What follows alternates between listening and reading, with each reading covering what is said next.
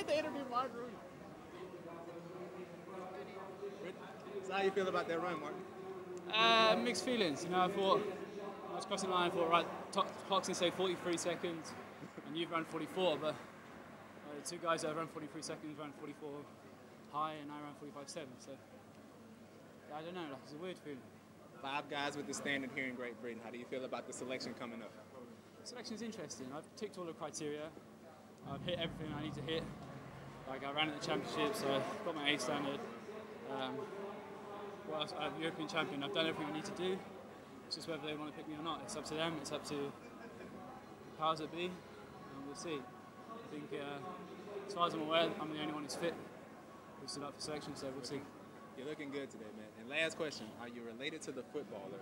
No, they followed me on Twitter the other day. Oh, really? And my life went like I hit a peak. So maybe that was the reason I didn't run too well today.